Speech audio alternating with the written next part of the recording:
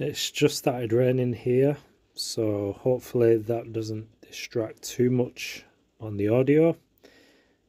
Just in my conservatory, the rain's coming down on the top of the windows. So today this scene is Liverpool, and it was actually a friend of mine that wanted me to do this piece for her, so it's a commission.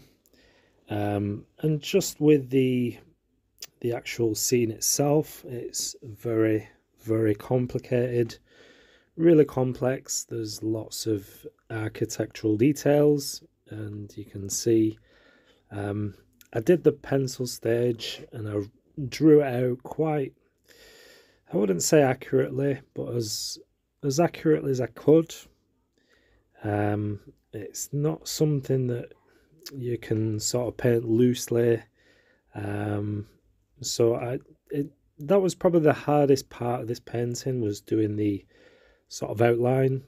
And you can see here I'm doing the line in ink, and instead of doing the black ink I wanted to do the sepia, so I'm doing the pen with my mangaka sepia pen. I think I used a 0.2 because I didn't want a really thick outline. I just wanted fairly small, enough to sort of see. And I do find anything less than a 0.2 is a bit scratchy on the paper. So you can make a line if it's a 0.1 or point. I think they go to 0.05, and they're a bit scratchy. So you have to do a few lines just to get something that's visible. So I'm using the 0.2. So for the buildings, I decided to have that nice sort of warm yellow ochre mix with bits of sort of raw sienna, and just darkening up a little bit here and there with maybe a bit of grey or blue. But that's the main colour is the yellow ochre. So I do find that that's probably the same colour as the actual reference.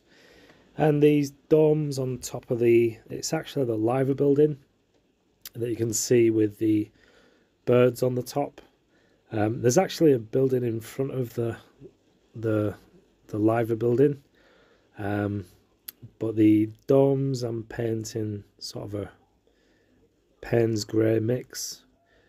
And there's an interesting little sort of dome just in the middle of where I'm painting, and that's more of a sort of white. It almost looks like some sort of light. I'm not sure what that is, but I'll leave that. Maybe use some opaque paint once I get around to painting that.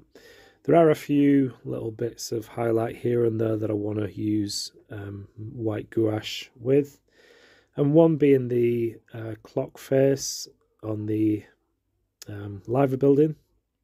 As you can see, I've just left the circle for the clock face for now.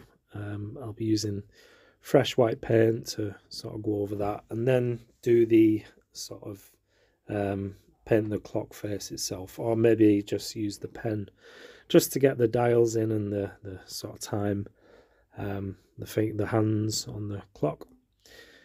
So yeah, just there's quite a few details, and I know she wanted me to do some of the sort of construction.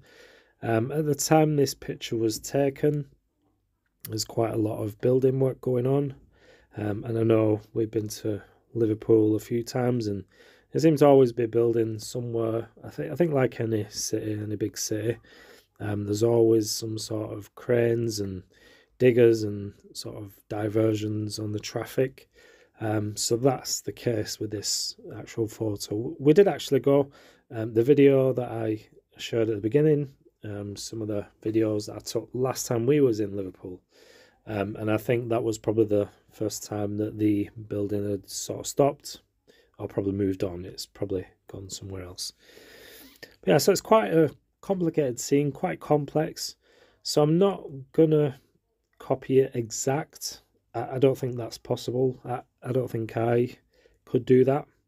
So I'm just getting the sort of overall structure, the overall sort of shapes, And that's one of the interesting things. In fact, it was one of the very first paintings that I did in oils. It was Liverpool, the docks. And it's quite interesting because at first I thought, and I think I mentioned this on a video previously, at first I thought, I just didn't think it was possible for me to paint such a busy sort of city scene. But I think as I started the painting, all I saw was, well, all the buildings are just rectangles and squares and just all these different shapes. And so it really isn't as difficult as you think. So it's just a case of breaking the scene down almost into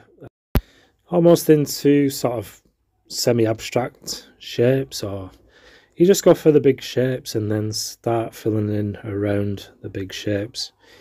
So you got to look at the scene and you sort of got to question yourself which is the biggest sort of shape, and that could even include the sky. If there's water on the scene, then the water can be another shape. And you just sort of take it from there. You go from the biggest shapes down to the sort of smaller details. Once you've got everything into place. So I think the more complicated the scene, then you want to sort of take a bit more time with the pencil, get everything sort of mapped out. And it doesn't matter if it takes 3 or 4 times. Once that pencil's down, you can see if you're going to have a convincing painting at the end, I suppose. So it really is quite important, the pencil sketching sort of stage. It's just a way in which you know where to go and what the overall sort of pictures, the scene's going to look like. So just going in, you can see there's lots of nice little sort of details on the wall, and there's of course a reflection. So this is almost probably the darkest part of the scene, and I like this part because it sort of cuts the scene, cuts the painting not in half, but you've got the above the wall and then below where all the shadows, the reflections are. So I quite like the wall and the sort of details in that. And I also put in some cars on the car park on the far left hand side, if you can see that, just above the wall, so on the car park there. So I quite like those sort of details. I think I've got pretty much everything in the scene that I wanted to get. And there's some nice big posts, some sort of construction posts going through the sort of middle of the scene. There's 3 of those. So I just wanted to include those as well. Well, I hope you like this painting. If you do, then please give us a thumbs up. If you're new to my channel, please do subscribe. I would appreciate that. Thanks for watching, and I'll see you in the next video. Take care. Bye-bye.